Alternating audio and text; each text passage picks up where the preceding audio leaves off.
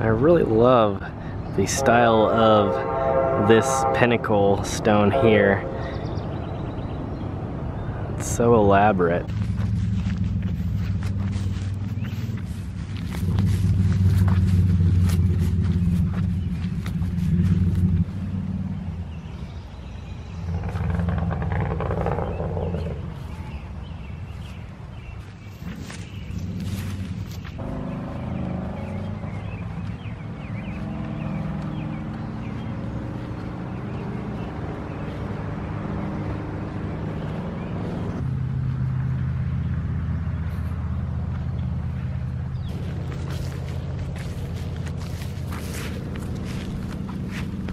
So I've skipped over to the other side of the graveyard, which appears to be fairly new. However, I am seeing a few Civil War graves, just like this one over here.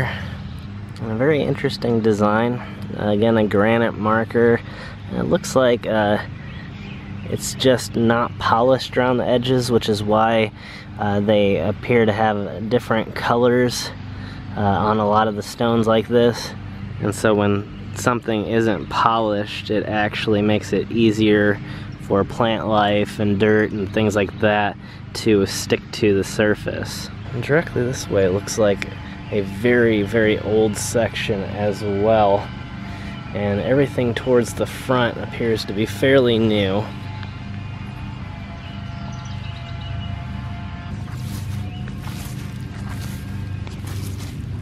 It looks like this is the Plum family section.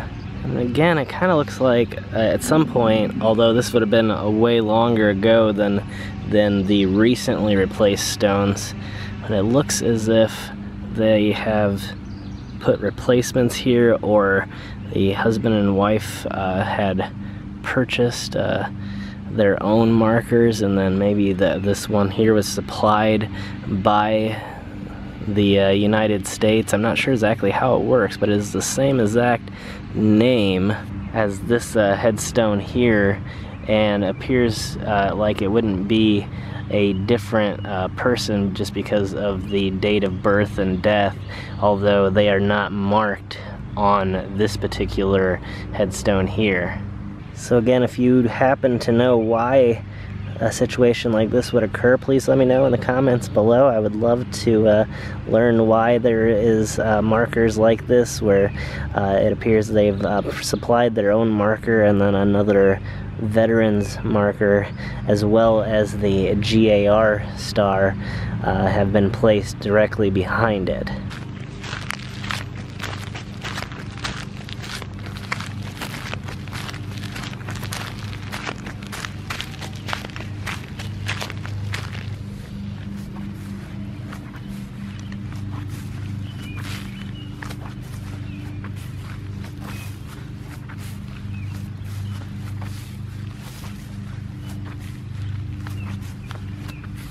Actually, directly behind here is not a veteran's grave. However, actually it is. I didn't notice the star there. But they were a veteran of the Civil War and also a member of the Masons.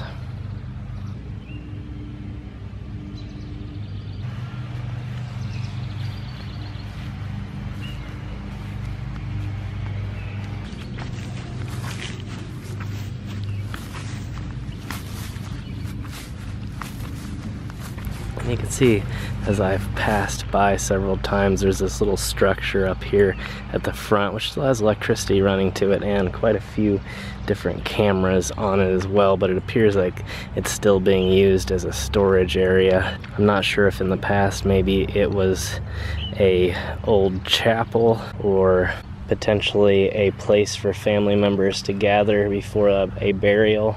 However, they are continuing to use it to this day. However, we'll go up here and check it out real quick. You can't get inside.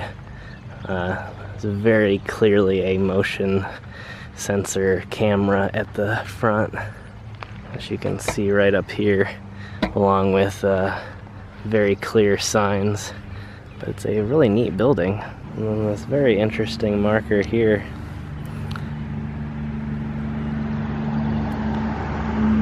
It's a very young child's grave, and it's really interesting because it has a shape similar to a lot of the Civil War and Spanish-American War veterans' graves.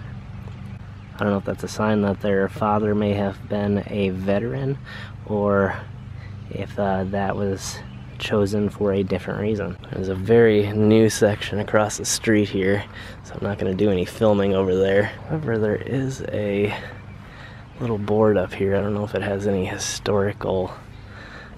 No, this is just paperwork, it looks like, regarding the rules and regulations of the graveyard.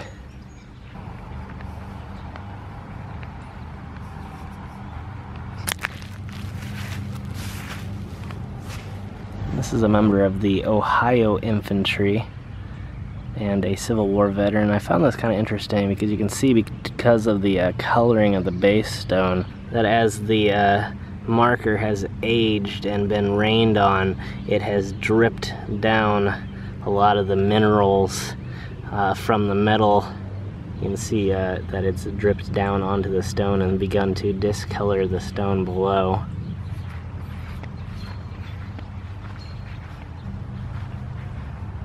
Kind of makes me wonder what actually is in there. However, from the looks of it, I'm guessing more than a few people have tried to get in over the years and maybe cause some damage, unfortunately.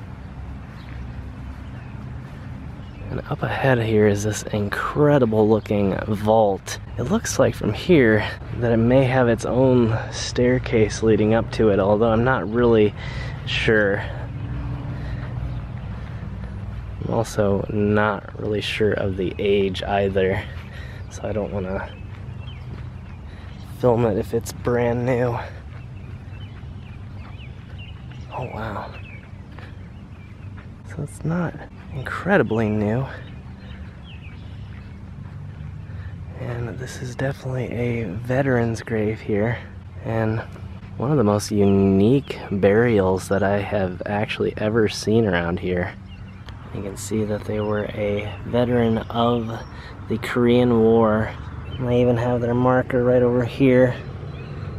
And they've even included a bench here in the center so that family members can come up and sit with them. And you can just imagine the epic level of effort put into creating this monument to these people.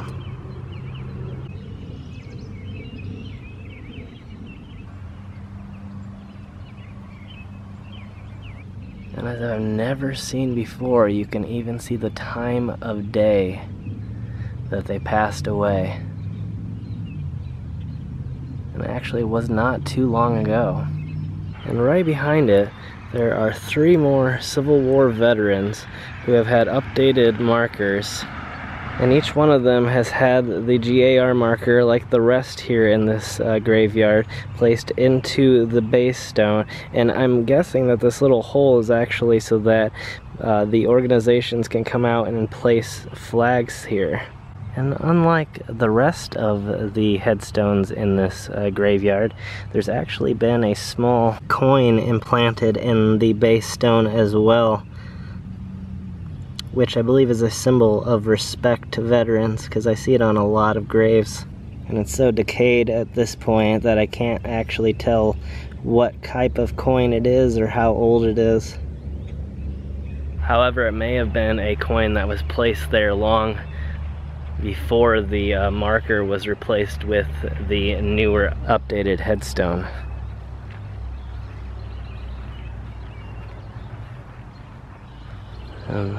Here is the rather beautiful and epic entryway.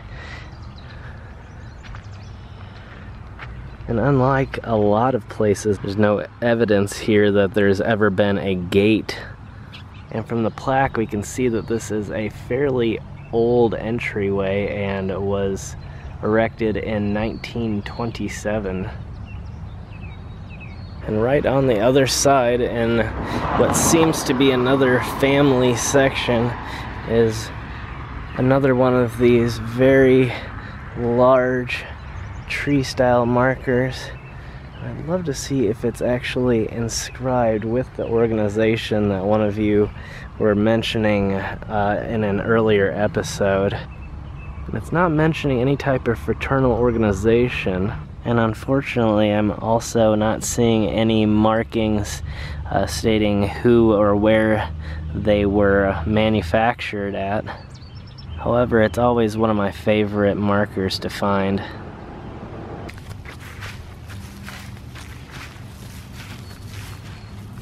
And not too far behind is another one of the tree-shaped markers, which is not quite as big as the last one. However, they all seem to be a slightly different size and a slightly different design.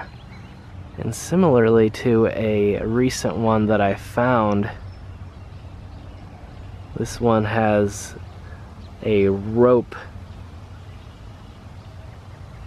carved into it and has the appearance of a hanging sign with this husband and wife's name hanging on the branch. And it even looks as if it's made to look like a scroll. As you can see, it's not completely straight and looks like it's sort of moving in the wind or taking on the shape of the various curves in the tree and the branches hitting the back of it. So a lot of thought went into this when it was designed. And directly next to it is a Civil War veteran of the 13th Indiana Infantry, although it seems to be a completely different last name. So it must have just been somewhat random that they were buried right next to someone of the last name Rummel, or they may have been distant relatives. And I would guess at one time that this had a very, very large pinnacle going up in the air. However, over the years it's probably fallen and, again, like I said before, sunk into the ground on one of the sides of the headstone. But just a guess based upon some of the size of these other pinnacles, it appears like it would have been a very, very tall marker. And it may have even been a branch from this tree behind that caused the pinnacle to fall from the top. Or again, it could be just due to erosion and the stone has been evened out over the years by putting bricks and stones underneath of it.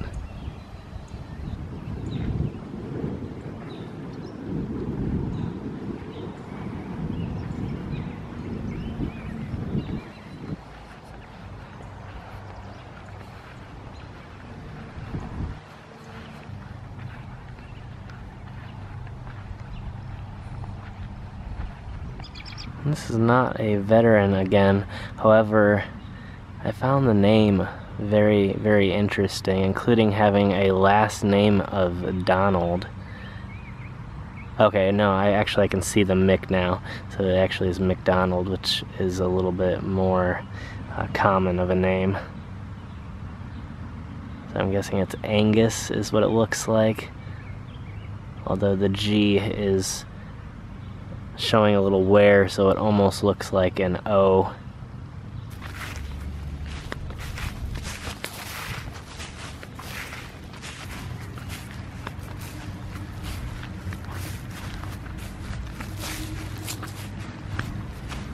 And here it appears that family members have placed little pebbles and stones around the base to decorate it. And some of them have been moved recently, so I'm not exactly sure to the reasoning, but it appears to be decorative. And right next to it is a Civil War veteran.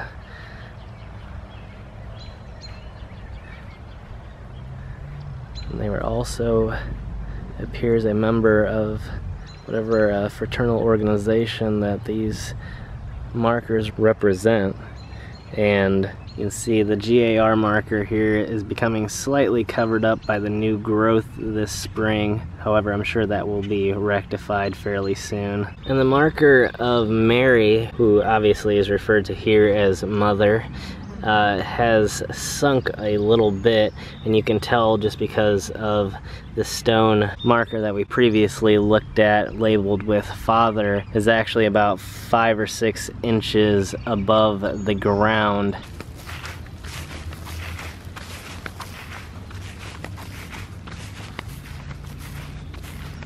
And there's one lone marker down this hill here, and it itself appears to be a historic one as well.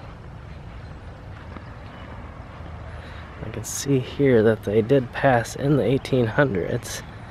And so, as a lot of you have indicated in the past, it may be here due to the cause of death, which may have been from some sort of disease. And so they were buried at the very edge in an effort to potentially not transmit the disease. And at the base here, it's visible that the erosion has caused the stone to start to fall this way, and will eventually need some additional bricks or stones placed underneath it so that it does not continue to fall into the ground and get buried. So although it was unfortunate that we were not able to get into this beautiful mausoleum, it still was an epic explore here. Some amazing veterans that were buried here from so many different wars. So I'd like to thank you for watching this second part of the 2-part graveyard series here in this amazing location. And I will see you all in the next adventure.